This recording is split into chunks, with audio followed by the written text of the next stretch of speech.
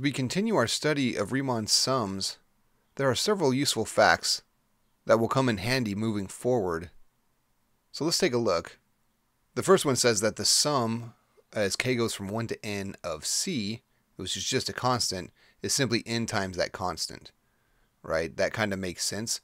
If we add, 5 over and over again, 5 plus 5 plus 5, right? Plus 5. Say we did it 4 times. That would be the same thing as 4 times 5. That's all that's saying, all right? So that one's pretty self-evident. The second one says if we have a sum with a constant inside, so this is the sum with a c times a sub k, what it tells us is that constant can come outside of the sum, right, to the front, which we have seen when we were adding a bunch of rectangles, right? We did base times height plus base times height, and eventually we just said, well, why don't we just take the base out front and then do height 1 plus height 2 plus height 3 of our rectangles, whoops, plus height 3,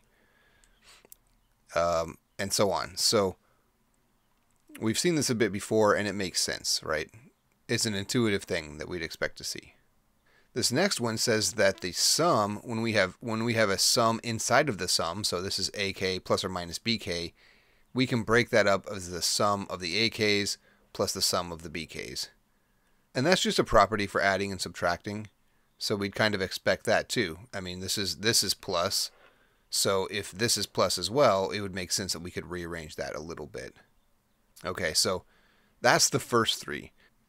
Now these last three are much different, right? This gives us the sum of k, the sum of k squared, and the sum of k cubed in these nice finite sums, right? So for instance, the sum of k is n times n plus 1 all over 2. So you may say, I don't know about this formula. This looks a little cumbersome, but it certainly is a little cumbersome. And while that's true, it's certainly less cumbersome than sitting there adding by hand or by calculator 1 plus 2 plus 3 plus 4 plus 5 and so on. Let's try out this formula just to see if it works. Right? So let's do the sum. Let's just do k equals 1 to 5. All right, that's a good place to start of k. Okay, so we know that this is 1 plus 2 plus 3 plus 4 plus 5. Adding those up gives 15. Okay, it's a small number, so it's not so bad. Okay, now let's compare that with the formula on the right side there. If we wanted to go straight to it using the formula, n times n plus 1 over 2. Well, n is 5 in this case. We have 5 times 6 over 2, which is 15. Okay, so it got us to the same place. It's just a far more direct method of getting there. And sure, with something as low as 5, it doesn't matter, but when we start getting up into 50 or 100 or infinity, which is where we're headed, this really makes a big difference. Okay, similarly, we have a formula for k squared, the sum of k squared, n times n plus 1 times 2n plus 1 all over 6. And similarly, we have a formula for k cubed, the sum from k equals 1 to n, and that gives us n squared times the quantity n plus 1 squared all over 4. And we'll do some examples with these two coming up here. Now, these formulas are used so often that it certainly doesn't hurt to memorize them. It's not the kind of thing where you constantly want to be flipping back and forth, looking them up every time. These are all super useful, at least for using Riemann sums to evaluate integrals, which is what we're doing first. Let's do some examples. Okay, for the first one, we have the sum as k goes from 1 to 50 of the quantity 1 plus k squared. Okay, so the first step, we know that we can break this up because we have a plus or minus in here, in this case a plus. We can break this up into two sums. That was one of our useful properties of Riemann sums there. So we have k equals 1 to infinity, or 50. These are finite sums of 1 plus the sum as k goes from 1 to 50 of k squared. K squared. Now recall that the sum of a constant added again and again is just n times that constant. So this first one is simply 50 times the constant, which is 1. 50 times 1. Okay, plus, and now we need the formula for k squared. Okay, well there we have it. The sum of k squared is n times n plus 1 times 2n plus 1 all over 6.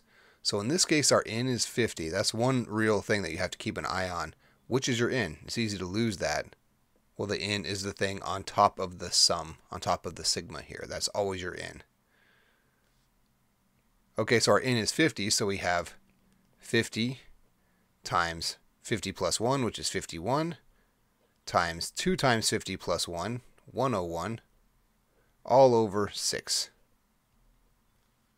Okay, run that all into a calculator. Turns out we get 42,975. Okay, why don't you try part B on your own? We have the sum as p goes from 1 to 35 of the quantity 2p plus p cubed. So pause the video, use the formulas for p and p cubed, and see if you can get that to come out to a single number. It will be a large number. Okay, let's try it together. Okay, in the second example, we have the sum as p runs from 1 to 35 of the quantity 2p plus p cubed. Okay, well let's start by breaking this up into two different sums, and in this first sum, this 2 will pop out to the front, because that's our constant rule for Riemann sums. So we can rewrite this as, let's see, we have, how about 2 times the sum as p goes from 1 to 35, 1 to 35, of p plus the sum of p cubed, of course, as p goes from 1 to 35. 35. Okay, and now we certainly wouldn't want to sit there and add these up for 1 p equals, well, we certainly wouldn't want to sit there and add these up for p equals 1, 2, 3, 4, 5, etc.